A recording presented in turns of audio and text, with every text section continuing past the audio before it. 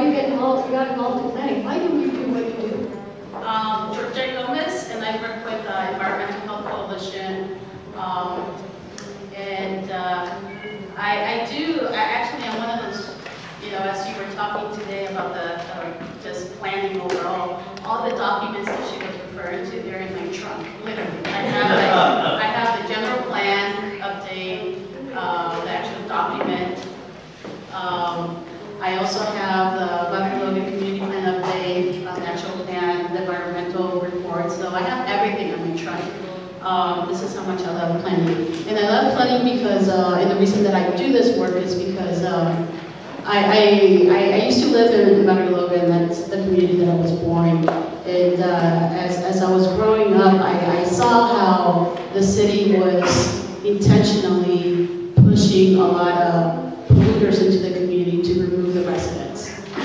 So that's the story that really got me very motivated to go do my education and do all of that and then come back and really do the work that I do, which is what I get to do now as part of the Environmental Health Coalition. I now moved to City Heights and I'm trying to be more involved over there, but the reason that I do this is because I come from these communities and I've lived the impacts, and planning is a good thing. It's also a dangerous thing, so it's really important to become involved because it can lead to negative things if the voices of the community are not there. Thank you. I want to thank Corinne for the invitation and to CPI and the Legend Alliance for hosting this. I think this is fantastic. The turnout is really encouraging. I'd like to see a lot of new faces and new energy in the planning process. My name is Joe LaCava, and I guess my title for this evening is Chair of the Community Planners Committee. I do live in La Jolla, in the Bird Rock neighborhood, and I sit on the La Jolla Community Planning Group. I've done that, I guess this is about year number 7. And I was the appointee to the Community Planners Committee, and they were nice enough to elect me as chair in my 2nd year. In terms of how I got involved, I'm a native San Diego. I actually spent the first 5 years of my life in an apartment building in what is now Chicago Park, and have lived in several neighborhoods as my parents moved around. My background is as a registered civil engineer, so I have a fascination, love with infrastructure, and then got involved in land development, and that's what my day job is, although I tend to forget that at times, because a lot of meetings, as you know, are during the day. If you're really committed, you have to go to those meetings and participate. I really got involved about 10 years ago because I saw a need for people that were more concerned about process and how to have good conversations within a community rather than push a particular agenda.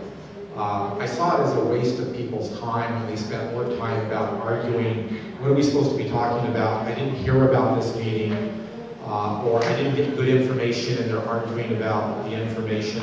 I remember a phone call where a neighbor said, my gosh, they're going to build a 1,400 unit condo project down the street. That's way too big. And I thought, it can't be that big. And I contacted the city, and sure enough, it was only 140 units. But that person was wasting time and energy worrying about this big project. And so I got involved simply for that process. And I'm one of those crazy people that loves process. I love bureaucracy. I love dealing with city government.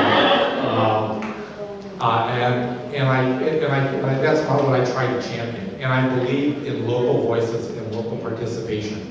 I'll challenge anybody to be a bigger cheerleader for community planning groups than me, because they often need defense. There's a lot of criticism about planning groups, there's a lot of criticism about planning group members, some of which is deserved, but they really do good stuff. We'll talk more about it, but that's really the reason I got involved. Thanks, Joe. I'm David Alvarez. I'm a council member from the City of San Diego. I represent the 8th Council District, which you are in today. Welcome. I've been a council member for 2.5 years, a little over that. December of 2010 is when I was sworn in. And I got involved in politics really through activism, organizing in the community, making sure that the community is in its best shape possible. And that's why I ran for office, because I wanted to make sure that the neighborhoods that I grew up and live in, and that I came to represent as a result of being elected, weren't being neglected by city power structure, because I really believe that they were prior to my election. So I'm a big supporter of planning groups. I believe in what they have to offer. Even though I know District 8, which is the district I represent, incredibly well. I've walked every single street and I drive through it all the time. The people who are on planning groups know the day-to-day what's happening on individual streets that I don't know. And so I respect their opinion, and I believe that it's very, very important to listen to our planning groups. And so I'll just keep it at that. I appreciate you coming today to learn a little bit more about what planning is and how planning works. And I'm always thrilled to see new faces, whether it's on a planning group, a city board or commission, or at a city council meeting, to be honest, because usually it's the same faces. So it's really nice to see new faces today, and I hope it's not the last time that you get involved and you engage more civically.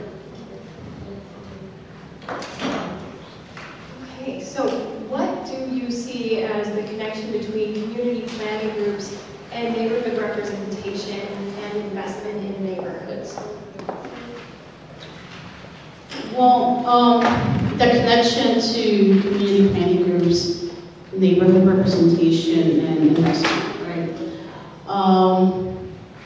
Well, the purpose of the community planning groups is supposed to represent the overall impacts that are happening in the community.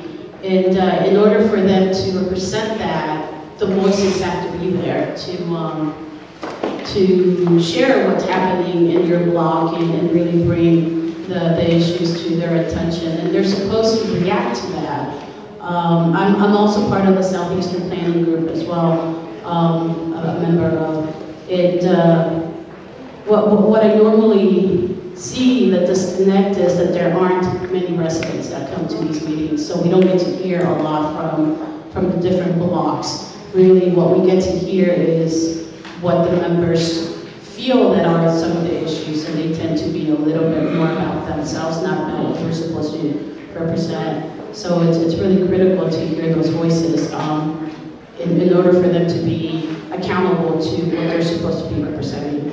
And some of it is about infrastructure, some of it is about what currently is happening, what is missing in your community, in your block, whether it be a sidewalk, whether it be lighting, whether it be whatever it is. It's important to bring that, and we're supposed to be doing the connection as the capital improvements projects are being created. Well, that's supposed to reflect that.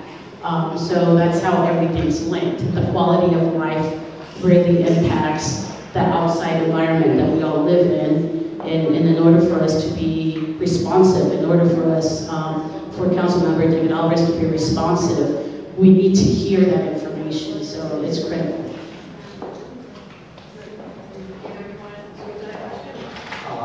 The only thing I'll add, this might sound contradictory from what I said before. The good thing about community planning groups is that they are a formally recognized structure within the city of San Diego. As Mr. Fulton mentioned, San Diego was very innovative in establishing those here a long time ago.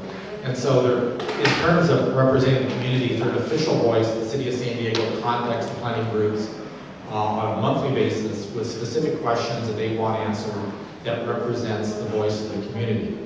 We'll talk a little later when they are the voice.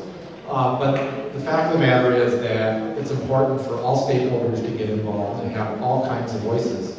And you need to find an organization that fits your personality, your schedule. And so they're not the only voice. They're the official voice. They are what was reported. They are the message that is sent to the Planning Commission, and to the City Council, and to the Mayor's office. But there are other ways to communicate, including directly with your elected council member. But they are a structured voice, and since 2007, they've been given very formal rules about how to operate. They have to post their agendas, know what's going to be talked about. Other organizations can kind of do what they want, when they want, how they want it. So they're very loose in that regards, and often they attract a certain kind of individual. Planning groups are a little more broad-based, or they're intended to be a little more broad-based. And so again, the key thing is that they're officially recognized by the city, provide a voice for the community, and therefore they're a powerful tool in communicating.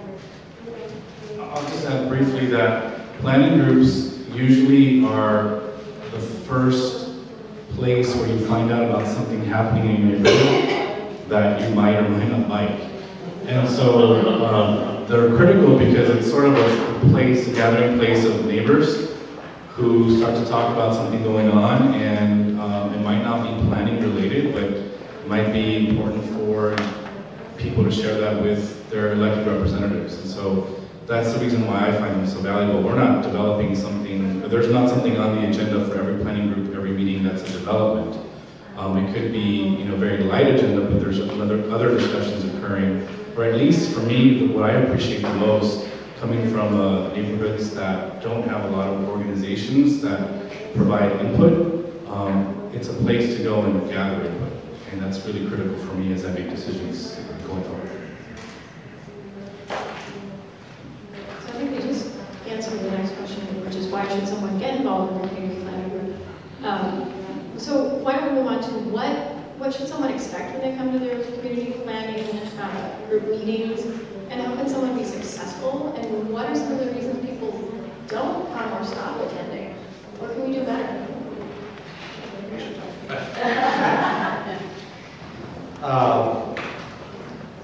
These are really good questions, and they can be tough to answer.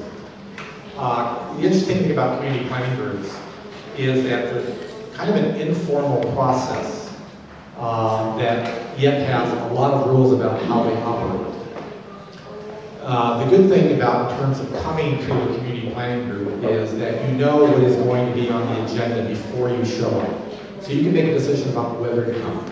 Since 2007, when the city attorney decided that planning groups needed to follow the California Brown Act, we have to post our agendas 72 hours in advance, at least 72 hours in advance, in a location near where the meeting is actually being held, usually outside the library or something like that.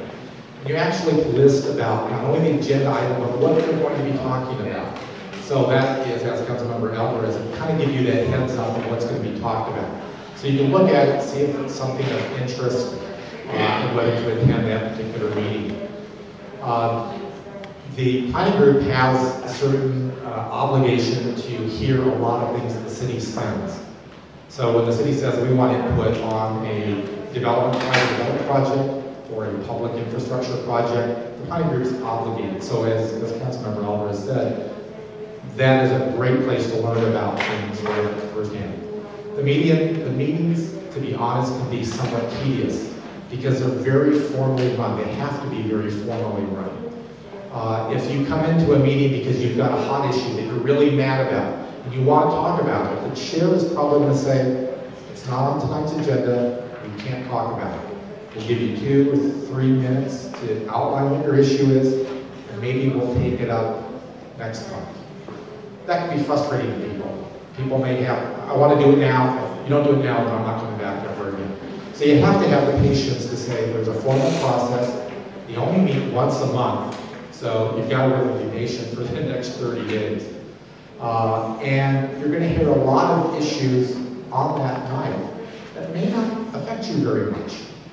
And you may say, why am I here?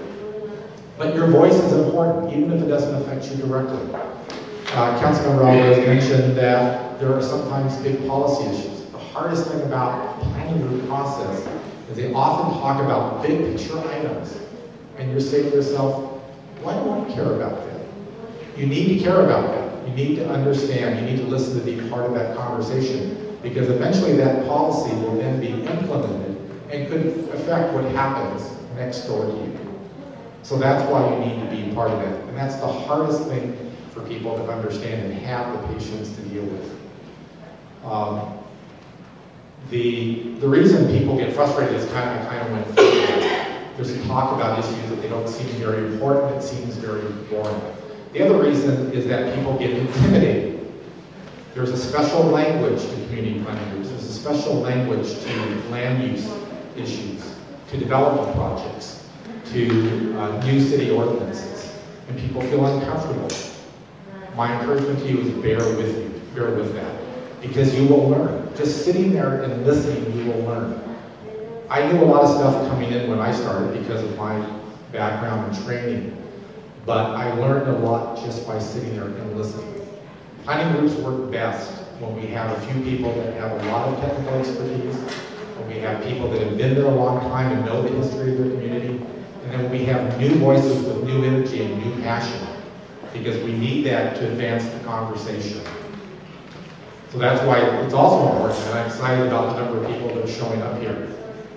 Again, in 2000s, one of the reasons that people stopped going is that the same people got elected to the planning groups over and over and over again, and new people could not break in. In 2007, we went through a big change, and now the planning groups all have term limits. Term limits, and most of them can be as short as 6 years, can be as long as 8 years. But there is going to eventually be a turnover, so we want new people ready. Another reason that you want to participate is that most planning groups have a threshold about getting elected. Some planning groups say you have to go to at least one meeting before you can be elected. Some planning groups, like mine, you have to go to 3 meetings in a year before you can get elected. They want to make sure that you're really engaged, not showing up for one issue. But it really is important to get that experience. And again, I can't emphasize that enough. To go with, bear with the new lingo, the new people that are there. I'm probably going off base, you can stop me, Chris. But one of the other reasons that people don't get involved is there's often very strong personalities that you don't mix well with, that dominate. That's tough part. That's one of the reasons that people say, I'm not going to go to the planning groups, but I'm going to find another organization that's more comfortable with. It's hard for me to say to bear with that and try to break through, but eventually those people get tired and they move on, or better voices that people will listen to will get involved. So, kind of rambled there. I hope we kind of picked up a few points.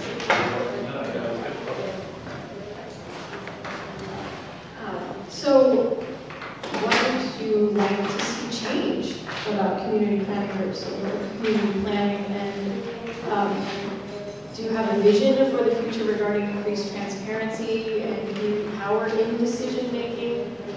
And also, how do you have an idea on how we can incorporate more equity into the current system?